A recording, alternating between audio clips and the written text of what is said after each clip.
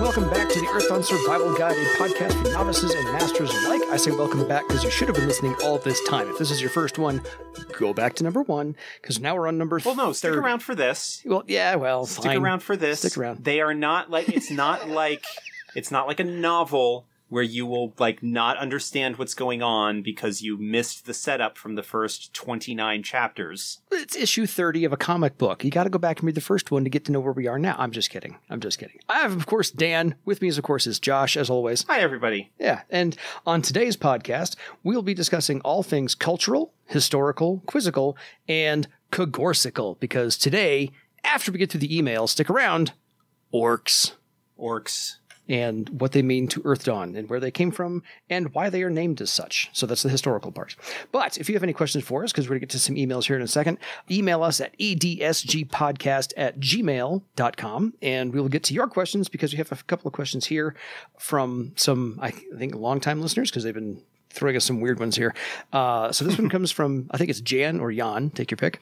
Thanks for the superb podcast. You strike a nice balance between concise presentation of a topic and the entertaining ramblings of two madmen. That's what we're aiming for. Glad you picked up on that. That's exactly what we're doing, and we're going to keep up with that. And he says, thanks for holding up the flag for the hands-down best fantasy setting in RPG there was, is, and will ever be. So we agree. That's why we're here. Yeah, well, at least until I finally find time to do my own custom setting, but that's down the road. I'll contribute if Josh wants me to. So his questions are A, B, and C. They are juicy questions. Has the Servos more or less been where it is before the Scourge? If there are overgrown ruins somewhere in it, well, of course there are, would they be from civilizations that didn't make it through the Scourge? Are they even older? Yes. To all of that. You heard it here first, folks. Is it more or less where it was before the Scourge? Yes.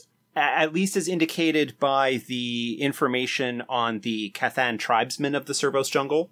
In the humans section, we talked about humans a few episodes ago. Yeah. The Cathan tribes were always in the jungle, and so the jungle was there before.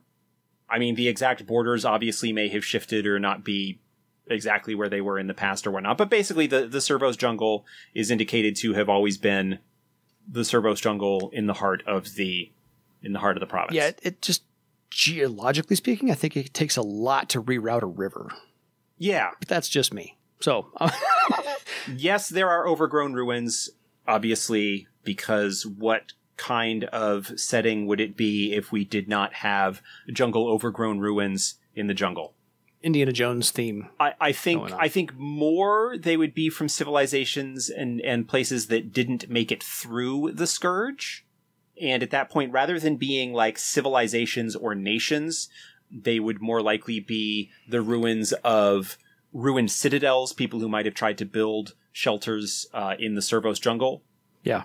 Or from towns or communities that were in or made their living off of the jungle and might have since been reclaimed by them if the people who originally lived there are now all gone for various reasons. Yes. It's certainly possible that there might be even older things there, although there isn't anything that's been kind of hinted at in any sort of officially published material that kind of leans along those lines.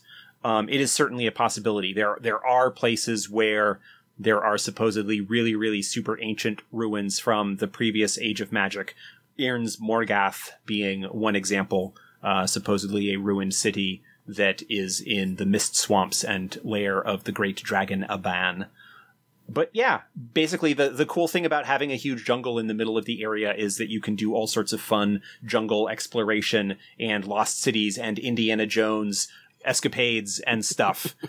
Absolutely. Or Jumanji. Absolutely. Welcome to the Jungle. Or Jumanji. Exactly. Or, any kind of classic like pulp adventure exploration kind of thing. If you go full Predator, it might be a different game to play, though. A jungle is tremendously rich in various resources, and so while it can be difficult to get deep into it, there are certainly lots of settlements and places that might have been built on the edges to take advantage of something and fell upon hard times or have collapsed or gone away for some reason. And so their ruins would be there as well. So it's not necessarily just pre-Scourge things, but perhaps some post-Scourge as well. Yeah, there were a number of shards from 3rd edition, I believe, that were written to take place in the Servos jungle. So, or on the edge of it, yeah. Yeah, Journey to Lang, Into the Dark. 2 I can think of right off the top of my head. So there's a bunch. So second question, do you have shorthand, art directions for different places and cultures? Something along the lines of Treverian fashion takes inspiration from real-world Moroccan wardrobe, 18th century, peppered with influences from Kenyan traditional embroidery. Or Jerris soldiers equipped with shields similar to those of Gallic tribesmen from Caesarian times. We probably should, but we don't. We're not fashion mavens. So. Really? We have a new art director, James Austin, who is cool and eager and asks questions like that. And our response is, well, figure something out and run with it. It's kind of like there isn't a lot of that. And that's actually something that hasn't been really explored a whole lot. I mean, there's some aspect of it, like the Thrall sourcebook kind of talks a lot about the bright colors and patterned designs and things like that of Thrallic garb. Yeah. But it doesn't, like, there's not a lot of, like, general discussion of, oh, we're going to take these little bits and pieces from various historical cultures and kind of mash them together as the idea. Although, thinking about it, the direction sort of and ideas that I gave for the cover of Elven Nations was to kind of cross some of the stereotypical ideas of Elven artwork with sort of a Norse Scandinavian light Viking kind of bent in terms of like that kind of knotwork and idea and feeling, being that it would be just Shosaran elves, that they were up on the sort of up towards the Arctic Circle and up in that, they're on a peninsula that's actually off of the European mainland of Russia, as opposed to being, Scandinavian. Yes. But, just that kind of general, like, northern European, where it gets really dark for long periods of time at certain points of the year and whatnot. So, yeah, there's nothing that is, like, really cohesively laid down, but yeah, we will occasionally kind of do that sort of thing. Yeah, when it comes to especially when it comes to like some art direction for books and whatnot. Yeah, I also don't know if it extends into things like architecture versus just like I said, garb and fashion. Again, it probably should. That's not something that was, like, in terms of the written text, is not something that shows up a lot, even in the older books. A lot of that was informed by just the art. Fair. And the one of the things that was the case, especially with first edition and early on, where a lot of the artists were all in-house and working on stuff, they, had a very sort of a relatively strong, cohesive art direction. And so you see a lot of the Mesoamerican step pyramid kind of flavor and feel, ziggurats and that kind of thing. But yeah, there are some aspects of the artwork that kind of pays homage to the, like, traditional Western high fantasy ideas, but also takes its own approach to it. So yeah. There is not really in terms of the specifics of the question, we don't have a setting Bible in that way that says, oh, these people from this area, aside from saying, like, perhaps that Travar, the number 5 is kind of important and has, like, the 5 dragons and like some of the stuff that goes on with that. Some of the stuff that you'll see in the artwork for the Iopos book, when the full version of that gets released here in a couple of weeks or so, will have that kind of thing in it. Fair. So, asked and answered. We'll kind of go with that. Last question. This is a long one. So, whenever he describes the concept of passions to his newbies, he describes them as beings born from and powered by, well, the passions of the Namegiver collective. So, the passions are named different from continent to continent, and depending on how life goes, he believes there can be passions around that are different to those found in Barsaiv. Now the theoretical experiment comes into play. Let's assume a considerably large populace of Namegivers were to move from another part of the world into Barsaiv. Would their passion for whoever come along able to manifest in Barsaiv with a limited strength or... Yeah. It depends on what you think the passions actually are. I mean, so there. if you read the opening chapter, the sort of introductory in-character chapter for the Questor's book, which was basically me talking about passions and saying, hey, here's all these things that are really different about them in all kinds of different places, and that raises all kinds of interesting questions. And, you know, are the passions basically personifications of Namegiver emotions and drives and desires? That's certainly possible. Mm-hmm. It makes a little bit of sense based on what is known about them and what they value and how they behave. But how much of that is purely driven by Namegivers? How much of that is that they now have their own existence that is, you know, independent of that? Because clearly certain traumatic events can cause a passion to go mad. What does that mean? Did that mean that Dis or Rashomon / Ragok was their change, their madness there early in the Scourge, something that was the result of something that happened to enough people within Barsaiv that it shifted them, or was it something that was imposed on them from outside? There's the legend of the Abyss of Aras Nahem, where perhaps the reason that those passions went mad is because they, in the defense of Caer Nahem, or the Caer of Aras Nahem, where there was a portal that was allowing the horror Ristual to perhaps cross over, that they basically stopped it, and that they are perpetually within its influence, and that is what's causing their madness.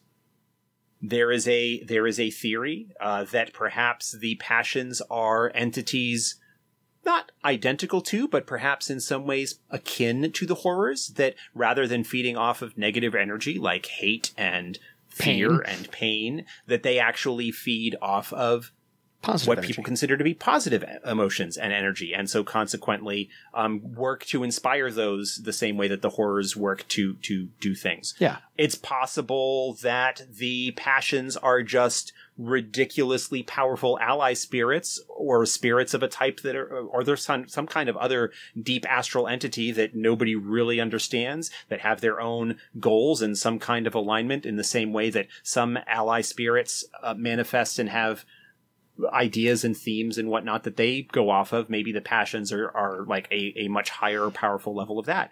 There are a lot of different things that you can play with, and I really like throwing a whole bunch of ideas out there for a couple of reasons. One, it might inspire a game master to do something interesting in their own game. Yeah. Two, by throwing out vague hints and allusions and ideas without locking anything down before we need to, it means that if we come up with something that is cool down the road that involves them, we don't need to backtrack or retcon.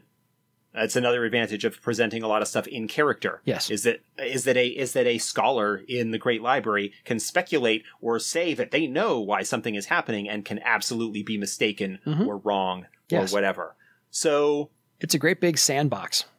A populace of Namegivers were to move from another part of the world into Barsaiv. Would their passion for X come along? Maybe. Yeah. Quite possibly. Say? Yeah. Who is to say? We don't know. Exactly. And whether it manifests with limited strength or what depends on what you consider their nature to be, and how and why they manifest. Yeah. Thank you, Jan, whoever. I'm probably mispronouncing your name. I do that a lot. Sorry about that. But yeah, good to hear from you. By all means. I hope we clarified that, and you can email us again. So on to one from Corey. Corey, we got yours. Longtime listener, first-time emailer. Enjoyed listening to the podcast, and he didn't get much of a chance to play Earthdawn back in the day, but has only gotten back into it with 4th edition. Welcome back to the fold. Always like to hear that. Yep. He's begun a campaign and is using Earthdawn to introduce people who RPG experience has only been D&D in the wider world of RPGs. So let's make converts out of them all. So he's been meaning to send in a question regarding thread items for a couple of months now. We were asking. So if he was curious if characters would get their spent legend points back if their thread woven to a thread item was broken or unwoven, if they get their legend points back. If not, how do you feel getting those points back would impact the game if they did? As written, I would say not. The circumstances under which a thread to a thread item is broken or unwoven are fairly limited. There are two main ways that happens, again, as written.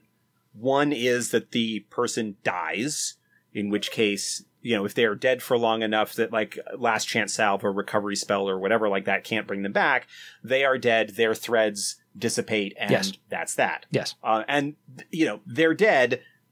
Getting their legend points back is kind of academic at that point. Their life force is gone. The legend points are gone too. The other way that could conceivably happen is because thread items have a limited number of threads that can be woven to them. Mm-hmm. If an item that say has one possible thread is picked up by someone else and and they weave a thread to it, then that first thread is displaced. In theory, I don't think as written that they would get the legend points back. They have basically invested some of their magical energy, some of their force, for lack of a better term, mm-hmm. into their bond with the item, and that's broken. They wouldn't get it back. It's just gone. And usually if that's the case, that means that somebody else has the item. So again, the circumstances under which that happened kind of make that a different question. I don't think it would hugely impact the game if you decided to refund the legend points, generally speaking, because depending on the experience level of the characters and how many legend points they have, might not be, in the grand scheme of things, that many legend points to begin with. If you're talking about, say, like a novice tier item, right? It's only got 4 ranks, it only costs novice, you're looking at 1, 2 for 3, 3 for 6, 4 points. for 5 for 1,100 legend points, mm-hmm. which is, if you're looking at a 5th, 6th, 7th circle character, a drop in the bucket. That's not a lot. Yeah, it's basically what it, but not. Yeah, I mean, it's. I don't think it's hugely overbalancing. It's mostly that I only see that being a question in particular circumstances. And it's something that I would probably approach from a standpoint of you're not happy with the item or something's not working for your character the way that you want. Let's rebuild it. Yeah. Or tweak it or change it or do something to make this better for you. Rather than having it be something that comes about from the course of regular play. Yeah. Or maybe you just realize that this thing was cursed and you don't want it anymore. Yeah. I mean, sure, that's the point but again, as written, you can't voluntarily unweave a thread. You have created a permanent magical connection between you and the item. Yes. And if it is cursed, the ability to, I'm just going to undo that connection, and mm-hmm. that kind of like defeats the whole purpose of it being a cursed item in the first place, mm-hmm. in some respects. And again, this is one of those things where it's like, this is part of the story that we're telling. This is part of the narrative, part of the story social construct the contract that we have created as part of the group, and this is something we're aware of. Yes. Rather than, this item is cursed, ha ha ha, you loser, I'm being a jerk to you. Nasty game master kind of thing. Yeah, I don't think it would hugely impact the game. I'm just not, it's just not as written, and I'm not sure under what circumstances that would be. Fair. All right. Thank you, Corey. Thank you. Yes, absolutely. On to the next. Hello, guys. He's assuming we're guys. I'm just kidding. We are guys. Okay, this question has a little bit of a backstory. At last night's game, I had my players in a bar. They were trying to find out what an NPC was writing in his corner table. The Obsidian got the great idea of going by the table and looking on his way to the restroom. After the player said that, he then said, would that work? I know that Obsidian need to eat and drink, but they are also asexual, so how would that work? That question got me to realize in all of my years of playing Earthdawn how I've never thought of that question. So his question is really, how does an Obsidian go to the bathroom, or do they even need to? Yes, they need to. They are living beings. Creatures. They are living beings. They have blood. They need to eat. They need to breathe. Yes. They need, there is a waste product that is generated as a result of their biological processes. Because they are, yes, they are kind of elemental stone spirit kind of things. Yep. But they are also, they have blood. They breathe air. They eat. They can drown. So, there is something that, unlike spirits, there is something fundamentally biological about a Obsidian, and so there would be waste and byproducts of those biological processes. Yeah, I had not really thought about it either. Nope. I mean, to expand that a little bit, to Scrang do not have they are, while not asexual, they are agendered. Yeah, when they are young. And the reveal of their, male or female status is not revealed until later on. Yeah, 12-ish, I think. That's so, but I would imagine that Obsidian, while they don't have reproductive sexual organs. Well, they don't have reproductive organs. Let's go with that, yes. Yeah, well, they don't have reproductive organs. They probably have other... They're going to have a gastrointestinal system, and they're going to have a renal Everybody system. poops. Everybody poops. We can stop beating around that bush right now because they're going out in the woods. So, yeah, they have all the systems other than reproductive. Yeah, I mean, the bathroom habits of Namegivers are not something that we really explore in any of the books. No, no, it's you don't need to. I mean, well, except for the Mucker's Guild and Thrall, like, it is something that does come up. We did bring that one up, yes. We did talk about that. Yes. But just in general, yeah. It's kind of like a movie. Absolutely. They might be, I mean, there are plenty of examples in the animal kingdom where the reproductive organs are completely separate from the waste organs, the waste orifices. Yes. And so, I don't know. It is not really talked about in any of the books. It's not talked about at all in Jack Hoke's Life Rock. Yeah, we don't talk about sex a whole lot on the show either with the other Namegivers, but it's kind of like the bathroom scene in a movie. There almost aren't any bathroom scenes in movies. When do these people eat? When do they go to the bathroom? You'll see them eating at a restaurant. They never go to the bathroom. If there's a scene in the bathroom, something is happening, and then it's important. Right. It's not just since the Obsidian had to go to the bathroom, then it's important to know. It's not just a case of, I got to go.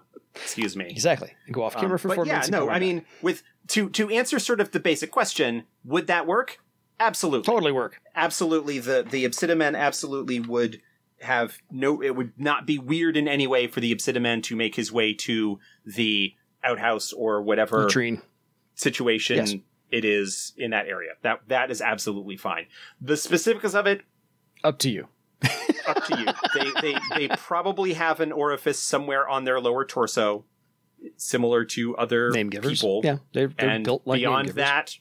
Beyond that, that's that. Same thing. So, like I said, they have every other internal system except for reproductive. There's no organs for that. Everything else is normal. Make of that what you will. So that's my take on that one. Okay, we've spent 25 minutes on all of that. So we can finally get into the orcs.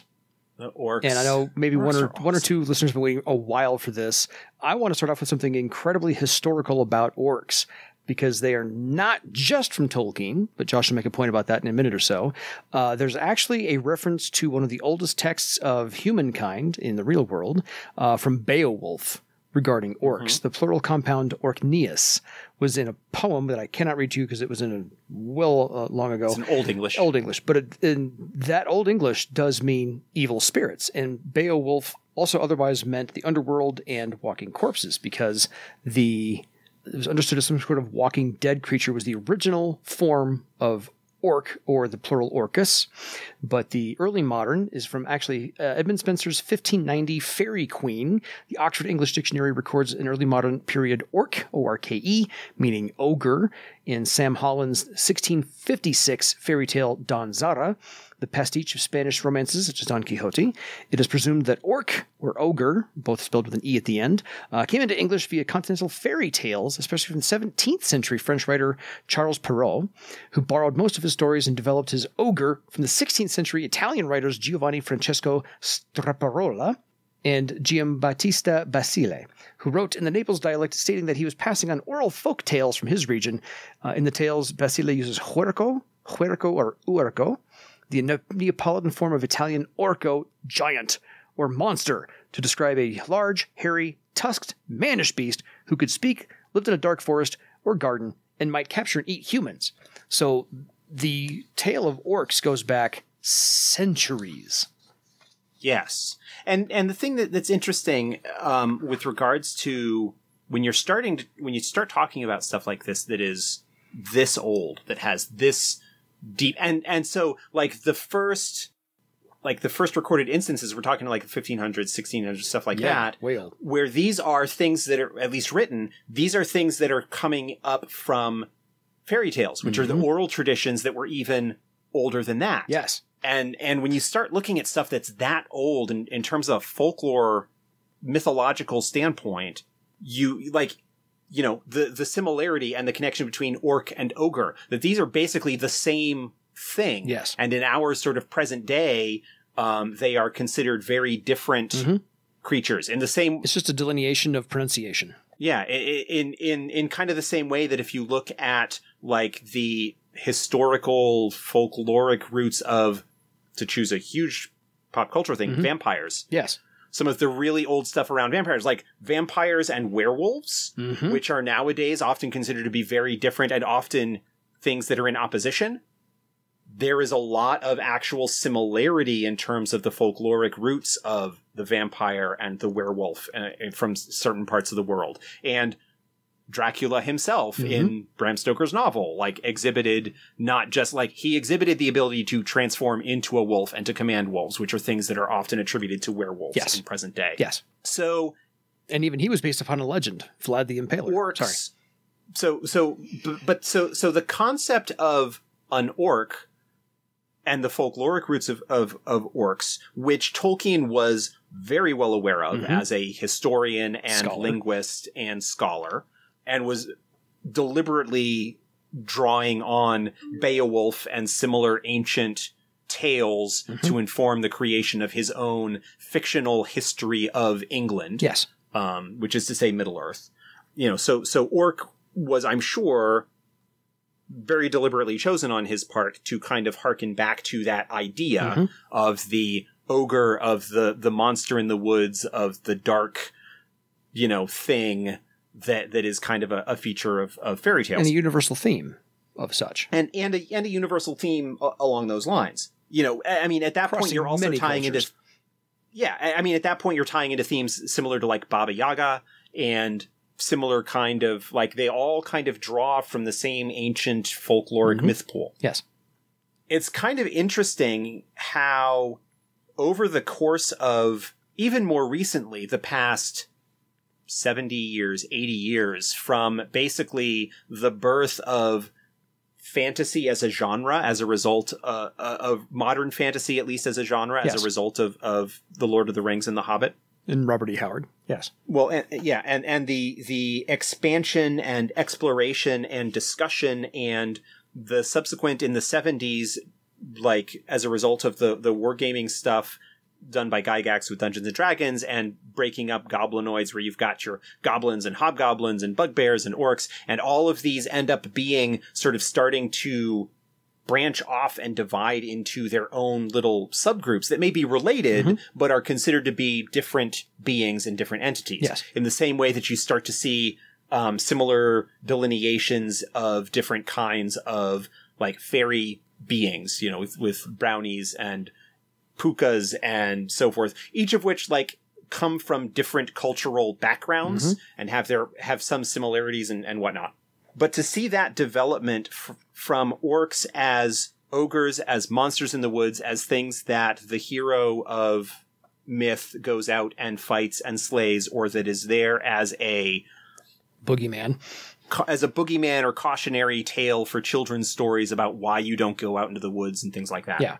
And to see that develop, especially when you get into the 90s generation of games, the Shadowrun and some of the other games that preceded that and whatnot, to really see orcs developed as shifting from being a monster race, as an adversary race, as an inherently evil, bad enemy force, which is this whole kettle of fish that is fascinating. And I love listening to people who are much more knowledgeable than I on the history of that, talking about the problematic roots of orcs in fantasy gaming. Yeah. But to see that shift, especially in Shadowrun and Earthdawn and games that start playing with similar themes of the idea of the orc as just another person. Yes. That they may be stronger. They may have like sharper teeth or fangs or horns or whatever, you know, kind of going something a might little bit make into them the troll physically different.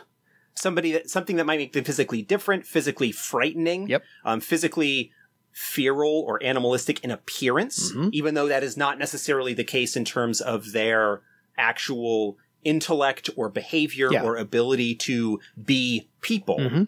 But to see that, and in Shadowrun, the orcs and trolls to a certain extent, but the orcs especially, in some takes on the setting, were used as a metaphor, as an allegory, as a whatever for racism. Right? Yes. That shifting, that rather than dealing with stuff in terms of the color of people's skin, but to deal with that as like metahuman versus human. Metahumanity, and which, you know, again, like takes a very interesting approach where a lot of the classic fantasy depictions of orcs as barbarians, as uncivilized, and a lot of the language and descriptions and terms that are used are troublingly similar to the way that racist language is used in modern world, in our modern world and our historical world for the past 100 years or so, several hundred years, several hundred years. Yes, I know. And to kind of make that as a parallel, it succeeded. Sometimes it failed. Sometimes I think it was an interesting thing to kind of take that and explicitly change the tenor of that discussion. Yes. And to say, these are people that where these historical descriptions and whatnot, and depictions, yes, depictions are being applied to them, but they are characters, they are people, they can be heroic, that you can play them, and they are being oppressed and, you know, and are facing difficulties in their society that are perhaps somewhat akin to struggles that are going on in our society today. Again, taking this in the context of late 80s, early 90s, but certainly I think there's a Shadowrun has there's a lot to unpack and a lot that we don't have time to get into here. It's okay.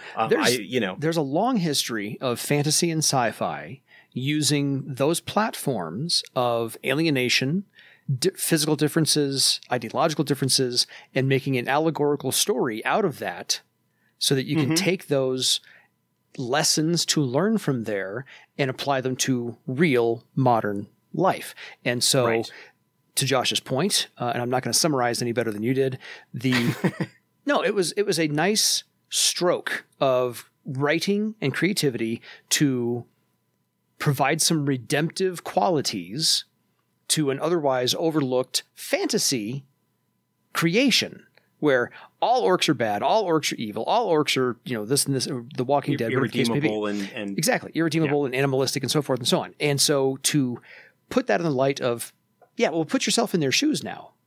Right. You get to play an orc. And I do want to perhaps like put a little asterisk on that and say a disclaimer. Again, late 80s, early 90s, our understanding of that situation today and the way that and Shadowrun was not the first to do that. I am not completely up on we're just tying it. We're just kind of tying it into Earthdawn, and it would be very differently approached, I think, today. Agreed. You know, if somebody were trying to do that. And I think, and it was also, for the most part, again, late 80s, early 90s, written by white folks. You know, that there are definitely some things that they got wrong, not necessarily out of malice or anything like that, but because that they don't have that lived experience and they don't understand it. Anyway, all of that aside, we come to the orcs and their presence in Earthdawn, which does, again, owe some to Shadowrun in the sense that these are characters, that these are people that have a culture and a presence and are heroic in their own way. You know, again, without the baggage of an alignment system, right? Where people are inherently bad or good or evil or whatever. That people are people, and sometimes they're shitty, and sometimes they're heroic, and some, you know, and the same person, depending on circumstances, can be like they're people with all of the potential complexity that goes along with that. And the orcs in Earthdawn have this legacy historically of slavery, being the ones enslaved, of having being the ones enslaved, which these days, as I think about it and consider it, you know, back in the 90s, it was cool, but given the historical context that we have just laid out here with regards to orcs as far as their role in fantasy and their depictions and things like that, they weren't the only ones that were enslaved. No. But they are generally seen as, oh, they were the slave race. And while it is not, it's just a very rocky minefield to navigate. You throw in that S word, no matter what you do, it's going to be a minefield. And we're going to present this from two white guys. Because we just happen to be the host of the podcast. But there is you can draw all the comparisons you'd like to, and any of the further discussion we're going to have. We're not going to tiptoe around anything. We understand, because a lot of cultures have had slavery involved in them on Earth over the past 6,000, 8,000, 10,000 years. And lest we be misconstrued in any way at all, slavery is shitty. Oh, God. For any reason. The most horrific thing. Second most horrific thing. Slavery is awful. We do not condone slavery or the justifications that people might have for it. No. Sorry. No. They're, you know, like, lest it be understood, as someone who likes to hear other perspectives, who likes to hear other stories and to try and understand and empathize however I can with other people, I recognize now more than I did even, say, 5 years ago, that there are some things about the orcs in Earthdawn that, while cool, make me uncomfortable, and I can imagine make people whose experience with that is a lot closer to it even more uncomfortable. Well said. And I'm not... And so that's something that, as we write material related to orcs, that I need to keep in my mind as a developer, and to make sure that we are dealing with things sensitively, and that when we are talking about orcs, and that whenever we're dealing with orc characters, we're trying to avoid broad brush stereotypes, trying to avoid a situation where, oh, this conflict on the border between Cara Fahd and Landis is orcs versus humans. You know, that because, especially if you're maybe looking at it from the human point of view, that suddenly casts the orcs back into their stereotypical role of the emancipated slaves.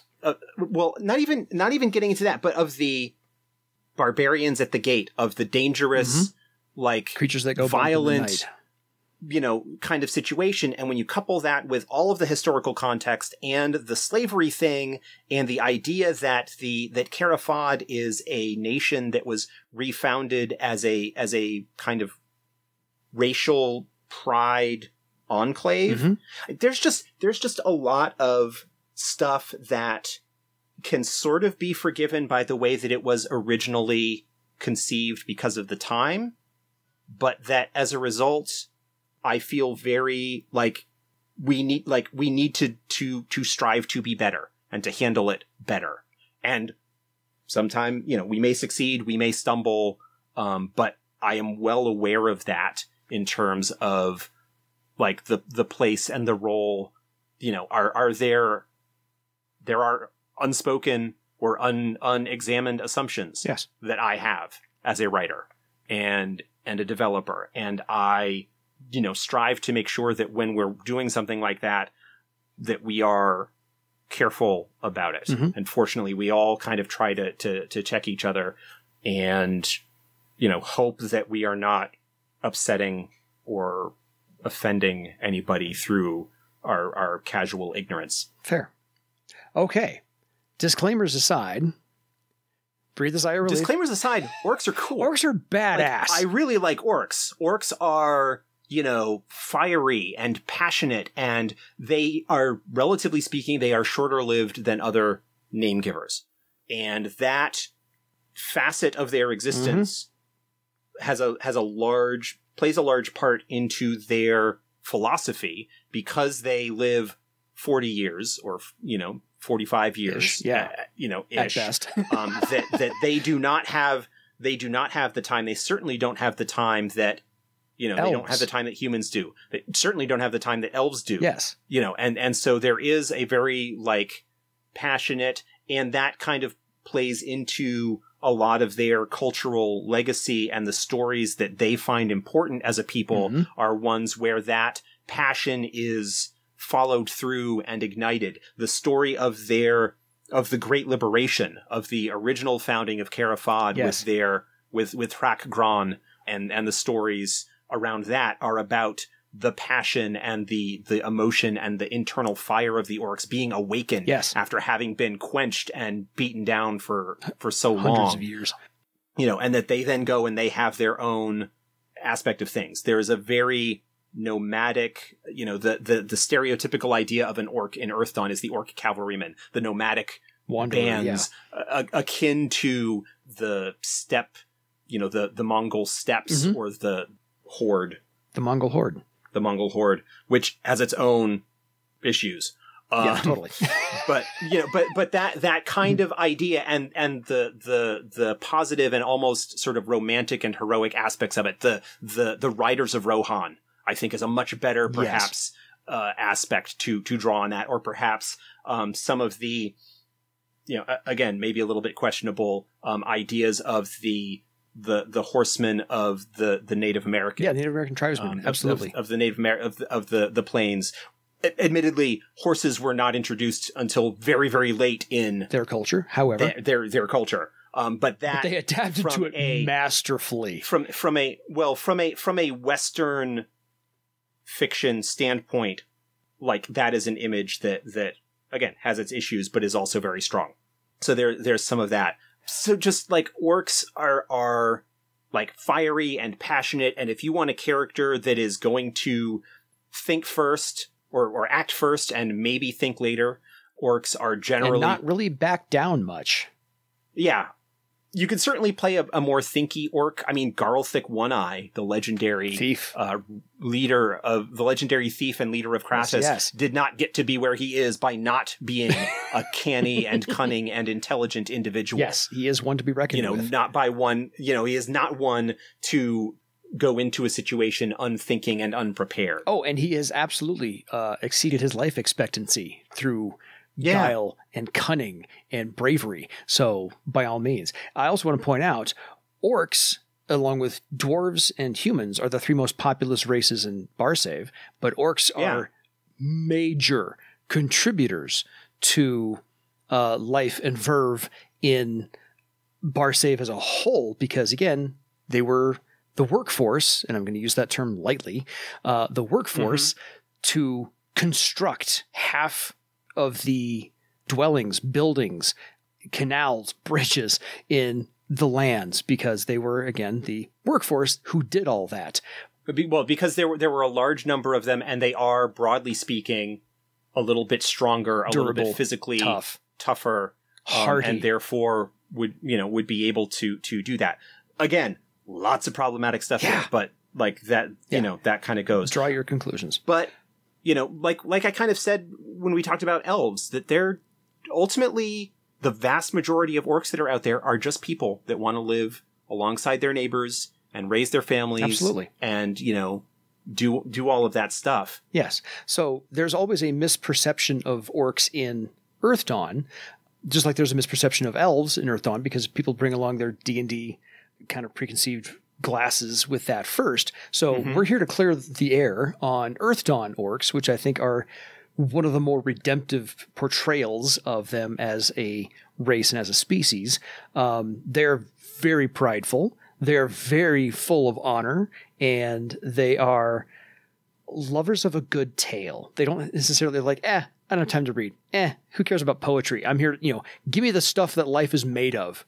And it's the revelry and the verve and the I can't call them adrenaline junkies, but it's grab to the desire to make the most of the moment and to seize life and to they are carpe diem. Yeah, to drink it to its dregs. Yes, down and there are different ways that generally they can approach that, and you can always play sort of against type. Yes, and whatnot. But broadly speaking, the idea of the orcs as passionate, seizing life by the throat and shaking it. Yes. Is the term that they use. Passionate, courageous, and 9 times out of 10 undaunted. Yes. I came across somebody who had a tattoo on their arm that says live undaunted or never be daunted. And I was like, yeah, that's an orc. That's an orc right there. Never be daunted. I have my best friend has 9 different characters throughout all the versions of Earthdawn, and every last one of them is an orc. So, and we can't talk about orcs without talking about, as you said, Harat Gron, who is the female liberator of the orc nation. She's the one who cast off the one who is credited with having led the orc people to freedom and rebellion, to leading the rebellion and leading to freedom and founding, basically resulting in the founding of Cara Fahd. Yes, their ancestral home. Yeah, so not to be now. That is something that is largely a Barsaivian orc perspective, because a lot of what we're dealing with in Earthdawn is from the perspective of Barsaiv. Yes. Orcs in other parts of the world, say in, Vasgothia or Talia or Cathay, that sort of thing, would not have that cultural background. Agreed. Necessarily. They would likely still have that same kind of like fire perhaps and drive for life in a lot of cases, but the historical, the legendary tale of being a people that were in bondage and were liberated by a messiah figure and consequently having a homeland of their own. I mean, heck, we've been talking about it sort of from a like Black American kind of perspective as far as racial goes, but who else was in bondage and had you've got the Hebrew, the Jews tales, the Jews and Moses and like a very similar, that is a archetypal story that shows up in a lot of different cultures in various stripes and flavors. So there's that. But obviously you've got Harat, you've got the Gahad, which is sort of the physiological response that kind of typifies why the orcs are as passionate and driven as they are. When something triggers that passion, one that thing fire will within set it them, off. They will act, because if they don't act, they will physically suffer as a result. And as we all know, whatever that may be, angry people get things done. They can be. And that is what Gahad is that something that absolutely just burns inside you with the fire of 1,000 suns, and you need to quench that right now. Yeah, you see red, you get to your target, and you take care of it, whatever it may be. But that's Gahad. And so, of course, we can't talk about orcs without talking about Gahad, because I love the wrinkle that Gahad brings to Earthdawn.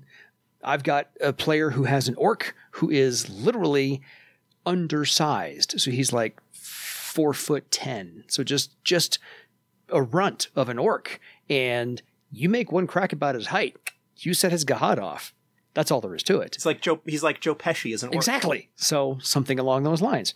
But interesting thing about orcs, and we're going to do this racial disparity here. I found a great quote in the original essay from the Denizens of Barsaivian Volume 2. While other races are judged by their heroes, orcs are always measured by their outlaws. Mm. And so it's that always constantly trying to overcome, collectively known as the bad apples. The rest of the great race is fine. We have these 2 or 3 bad apples over here that make us all look bad. Whereas everybody else is measured by, hey, this elf over here did great. We don't care about the elf over there in the ditch. Or, the elf thief who ripped off 3 kingdoms. The elves are defined by Nyoka. Nyoka was a troll, wasn't she? Nyoka's bow, yes. Yeah. But yeah, so they're all, the elf queen's a garbage person. We know that. However, elves and humans and dwarves and so forth are revered for their heroes and their leaders and their legend makers, and orcs are always measured by their outlaws and their criminals and so forth and so on. So that is I loved that aspect of Earthdawn orcs, but it also that legacy. Yeah. Again, it plays into that. Problematic as it might be, but yeah, it's a good storytelling thing to use, but it does have some reflections in real life. We're not going to deny that. However, to Josh's point about their passionate nature, their courageous nature, they're full of pride and honor. Orcs wear their feelings on their fists, not necessarily their sleeves. They wear them on their fists. Not necessarily that they are going to punch you with their feelings. No, but they will reach out with their feelings, good or bad. They deeply passionate lovers, deeply passionate fighters. If you want somebody to have some gusto in it, get an orc or befriend an orc, and you go from there. There are the overall views of 3 different kinds of orcs in the book. The city orc, which have lived alongside other Namegivers for generations and have no problem. And those are and those are the typically the regular everyday people. Yeah. As broad a brush as you want to paint on those. And the merchant and the farmer and the potter and everybody, the bread maker. Whatever. Live right alongside and just, getting by day to day the same way that anybody else is. And then there's the raiders. Yep. Also referred to sometimes as the scorchers. Totally. I love the name Scorcher. It's great. They are the when individuals in Barsaiv talk about orcs being bad, those are what they're pointing to. Yes. And again, to go to the quote you just said, they are judged by their outlaws. Yes. And that the Scorcher bands, the Raider bands are the ones that, generally give orcs broadly speaking, a bad reputation. Mm-hmm. Particularly in areas where there might not be as many orcs. Yeah. And so the only encounters that they might have with them would be these raiders and bandits. Even though there are raiders and bandits of humans, like the Riders of the Scorched Plain. Exactly. We covered that in the humans episode. So, exactly. Orc Scorchers get a bad name. Human raiders do not necessarily get the same bad reputation. So, and then there's the third one, which is the cavalrymen, which is, I think, the orc's true calling. And to your point, the allegorical similarity to Native American nations who took to the mount fantastically and mastered it quickly. Or the riders of the Asian steppes, the to go from again, like I said earlier, the riders of Rohan to draw something from Tolkien. Yes, but just like the idea of freedom and movement and whatnot that sort of epitomizes the cavalryman discipline in some respects, and the band of brotherhood that they have amongst themselves. Yeah. So it's their band against everybody else because they're that cavalry and no one else is going to understand it. Orcs don't really they have a naming ritual because we've covered naming rituals for everybody else. Theirs usually comes to them in a form of a dream, and there's 2 paths laid beside that orc before they're born, one of which is domination and the other one is freedom, if I'm quoting that correctly. I'm not actually. Yeah, a lot of the essay in the Denizens Volume 2 tends to focus a lot on the nomadic cavalryman orcs in terms of their culture, in large part because the city orcs will be whatever is the dominant culture where they happen to live. Like whatever sort of cosmopolitan melting pot of human, dwarf, orc, elf traditions might result based on where they are and the makeup of the people there. Yeah. Whereas the culture, the orc culture as it's presented this is the culture of these nomadic groups that are largely racially homogenous. Yes. You know, as opposed to the mix that you'll see in other places. In kind of the same way that troll culture is largely defined by the Crystal Raiders. Yes. Or, you know, and so forth, where these are these isolated, largely of one, dominated by one particular racial group. And so that culture kind of seems to dominate the popular image, even though you have, you know, plenty of regular folks that are in the towns and cities in other places. The Tiskrang, because of their aquatic nature and their ties with the river, have that a lot more clearly than the others. Like, you don't tend to see Tiskrang out in the middle of nowhere away from stuff. Yeah. That the Tiskrang are all kind of defined by their relationship to the river. But yeah, the orcs and the presentation of the orcs and a lot of the material about the orcs ties to the cavalryman nomadic culture that is typified by Cara Fahd as a culture. Yeah, I found my quote. It was the two paths, one of domination, one of subjugation. So either they can take life by the horns and make it theirs, or they can not, and that's the subjugation. Well, we all know where that was. Yes. So go from there. The other thing I love about orcs in their entirety is the equality of the sexes. Hrakgron was a female, and she liberated the whole thing. And Krathusgron was also Krathusgron is also female, and the chieftain of the one of the prominent orc cavalry leaders is Zaras Icethought, who's likewise a female. There is a sense that one's gender does not prevent you from, like, basically if you want something, you go and you grab it. And your ability to fill that is, you know. Exactly. And since I there's a comparison to be drawn as well, at least a thought process, which is if they were going to throw off slavery entirely, why would any one sex be more slavish to the other as well? So why would you not have equality between them? I love that aspect. So as I said, very redemptive of the portrayal of orcs in Earthdawn. It can be, certainly, you know, taken within the context that they were originally presented back in the 90s as a response to Dungeons and Dragons, and to an extent carrying on the ideas that had been put forward in Shadowrun. You know, as a very, like, the stories of them, you know, of orcs as evil, senseless, barbaric, faceless hordes that need to be driven as far away from the lights of civilization as possible are people just like you and me, and they have their own goals and desires, and those are the same as ours in terms of wanting to live their life on their terms and, you know, raise their family and stuff like that. And be accepted for it. Absolutely. I also love the fact that orcs are more of a family of operation. They don't really have a marriage ceremony, and they'll have many, many mates over their lifetime. So it's just, this is who I'm with now. Take care of the kids. We're good. Very sort of communal. In a sense of, you know, how the tribe, how the extended family group sort of operates. Again, talking about the cavalrymen, the Karad, the Cara Fahd culture. In terms of, and the nomadic stuff and how they operate, as opposed to the city orcs, who would be a bit more traditional in terms of our perceptions of them. Regarding their arts and crafts, just because it's fun to flesh them out as far as a full culture is concerned, they really prefer function over beauty. You can have an ornate sword and so forth, and they'll just kind of look at you like, mine cuts just as well as yours does. Why do you need all that frilly stuff on there?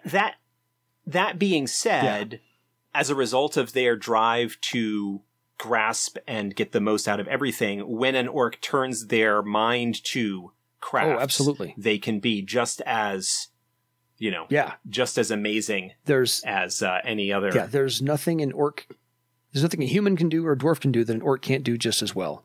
So it's, Or better. Exactly. I loved in the original first edition rules, since there were racial restrictions. Obsidian couldn't do this, humans couldn't do that. Orcs, dwarves, and humans could be, and I think elves could be any of them, any discipline at all. So they didn't leave orcs out. That was, I love that part as well. But the last thing I want to get to on orcs at all is the mannerly behavior. There's about 10 rules. I'm not sure who wrote them. I love them all. I've actually put them on a little note card for my friend who plays an orc regularly, and he lives by these almost in real life, is say what you think in plain talk without weasel words. That's how to talk to an orc. Don't eat with one hand when you can eat with two. Never be the first at the table to stop drinking, and always belch afterwards. Never wake a sleeping orc unless his life depends on it, because they value their sleep as well. If you tell an orc he stinks, expect him to take it as a compliment. Do not expect him to wash. Spit to your left to show respect. Spit to your right to show disrespect when you meet them. I'm going to skip this one because actually it's not good in the times of COVID. It's about covering your mouth when you cough.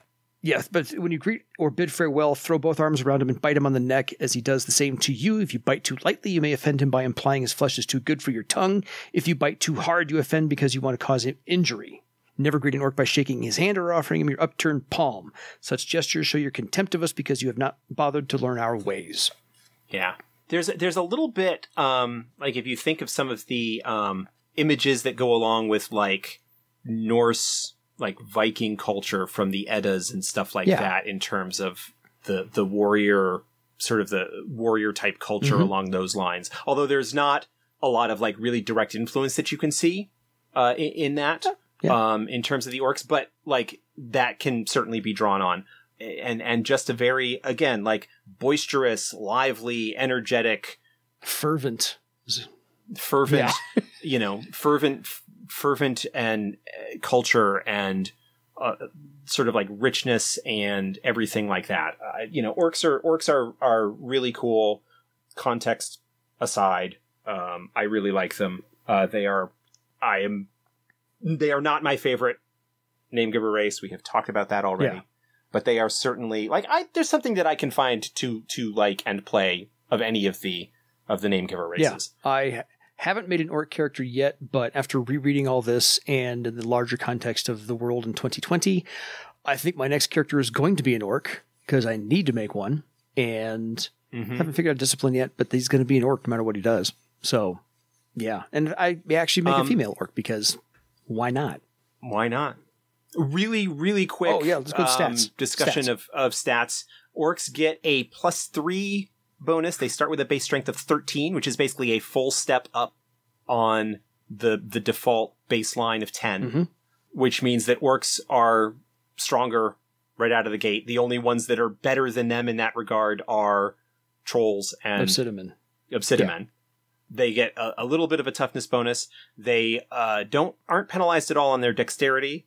They are not penalized at all in their perception. They do get penalties to both willpower and charisma. The willpower penalty largely to tie into the theme for them of Gahad. of Gahad and acting impulsively and things like that. It does mean that orc magicians, orc spellcasters have a little bit of work to overcome, but they've got a strength of 13.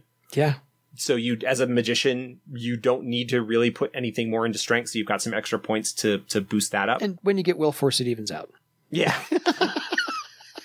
And then you get, and then a little bit of a charisma penalty, which, I think largely relates to how the popular image of cavalrymen of nomadic orcs within Barsaivian culture, which is largely Throlic culture, has kind of maybe a somewhat negative impression of that.